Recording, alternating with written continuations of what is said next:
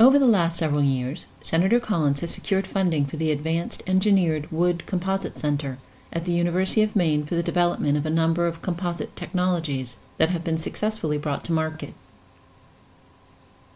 Now Senator Collins is working with Dr. Habib Dagher, director of the center, to explore ways to harness Maine's unique wind resources. The state of Maine has the equivalent of 40 nuclear power plants worth of wind within 50 nautical miles off the shore.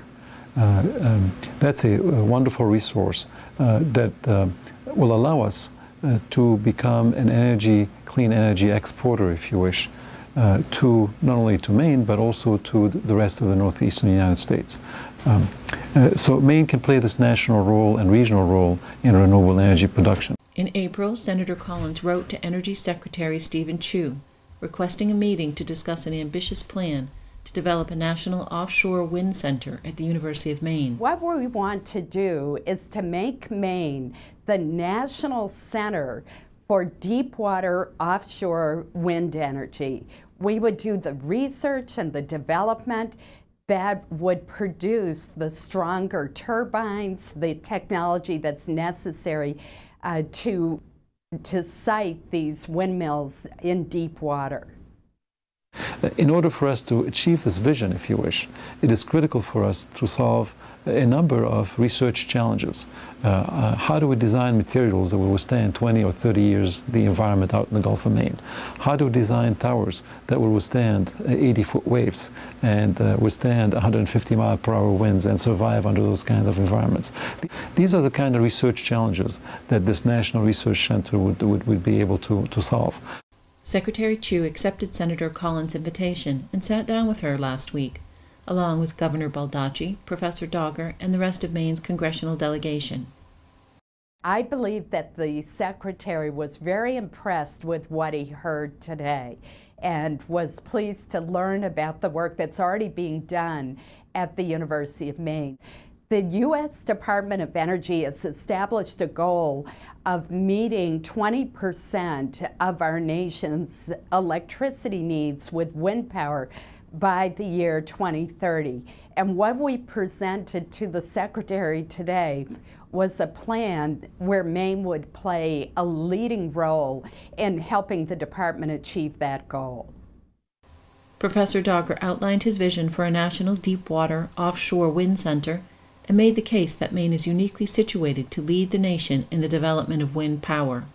Deep offshore wind is a large national resource, and it's critical for us as a nation to invest in research and development to be able to harness this resource for our own energy security. And Maine can lead the country in this direction.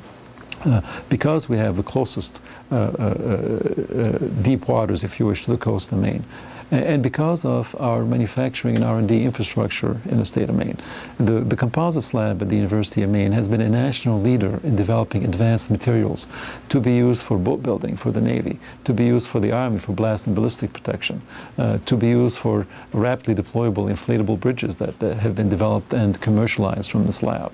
And at the same time, this lab is partnering with industry in the state and beyond to develop this offshore wind floating platforms.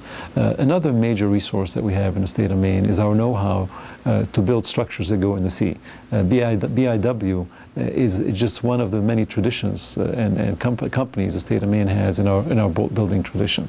But also companies such as Chimbro, who have built a 12,500-ton fifth-generation deep-water exploration rig that can explore for oil in waters up to 2 miles deep, in areas up to 2 miles deep.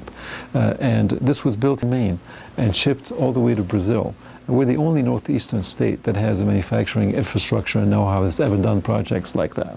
So from not only from the university research capacity, but also our manufacturing infrastructure in the state is ready to take on such a challenge at the national level and lead the way. The development of a national center in Maine would be a huge boost for Maine's economy, bringing an estimated 15,000 new jobs to our state. I'm very excited about the potential for offshore wind for the state of Maine.